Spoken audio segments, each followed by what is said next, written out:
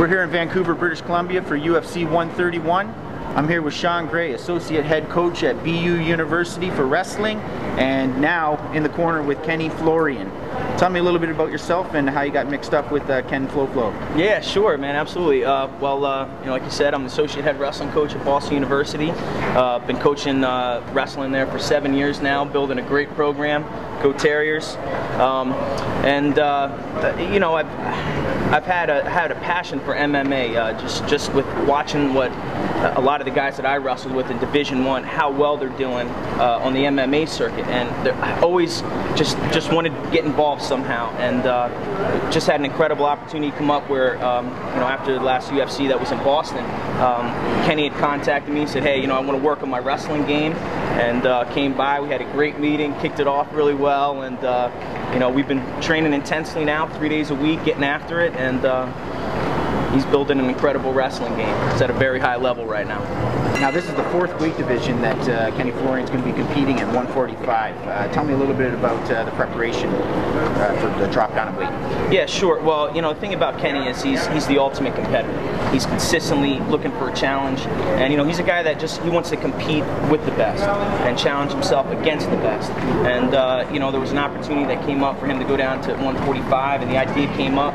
We talked with his coaches, we talked with him, and something like, we said, hey, we're going to go, let's go do this. And Kenny, put things in place to make sure that he's going to be prepared, ready to go, and eventually compete for that title at 145 pounds. Any predictions for Saturday? Oh yeah, well, Kenny's going to bring it. He's in incredible shape right now, and his wrestling game's good. His striking's incredible, and he's going to take out Diego Nunez. My prediction is definitely a wrestling takedown in the second round, right to a submission. So that's what's going to happen. Awesome. Now, I understand you just had a baby. Congratulations. Thanks. Is that going to weigh on your mind at all while you're in the corner, or are you 100% focused on the task at hand? Well, hey, just had my first baby, so she's always on my mind, and I just want to say hello to my daughter Michaela, my wife Jessica, and send my love at home. And thank you for being supportive and giving me the opportunity to be here. But this was something that was kind of been on the docket for a while, and this is a huge opportunity, and this was something that had to be a family decision to make sure that things were going to be in place to have a really good fight night here, and I could bring my best game for Kenny, and things are in place for that. I'm excited as all hell, and I'm going to be focused as well with that wrestling eye in the cage come time fight night. Now you'd mentioned you're a huge fan of the UFC and MMA in general. Yes. This is your first UFC event that you've actually attended.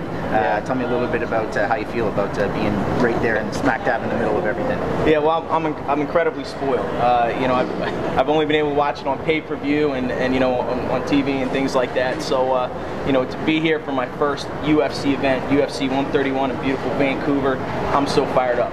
I'm just tremendously excited, humbled and honored that I'm going to be able to be there with Ken Flo and get the job done with him, and I'm just incredibly excited. Well, we'd like to thank you for your time.